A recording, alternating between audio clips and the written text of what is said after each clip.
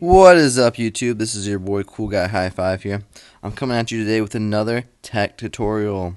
Today I will be showing you guys how to send special effects in iMessage. I know, it's the tutorial you've all been waiting for. It's here today.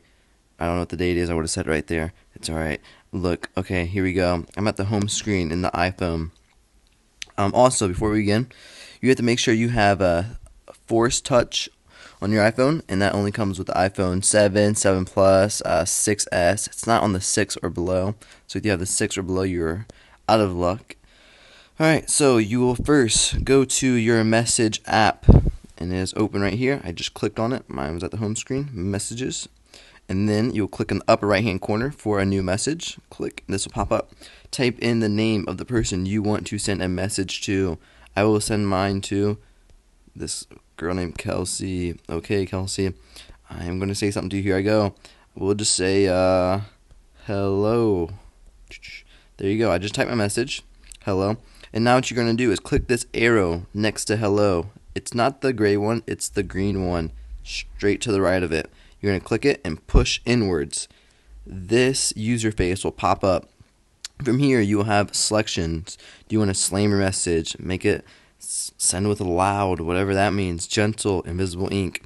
But what you're looking for in this tutorial is next to bubble at the top of the screen, you will click screen. Okay, see how bubble is highlighted? I will click screen. Boom. And now special effects will pop up. You can scroll to your left, and it shows the little dots at the bottom of what effect you want.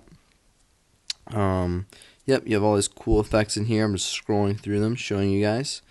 And for this tutorial, we'll just pick fireworks. Once you have your effect selected, you're going to click the green arrow once again, but you're not going to hold it this time and press inward. You're just going to click it and let go.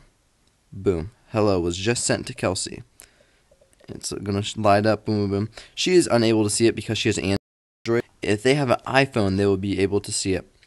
Also, you have to be running the most latest iOS. I think it's iOS 10.2. These effects are taking place. Maybe iOS 10.1. But if you have below iOS 10.1, you will be unable to do this.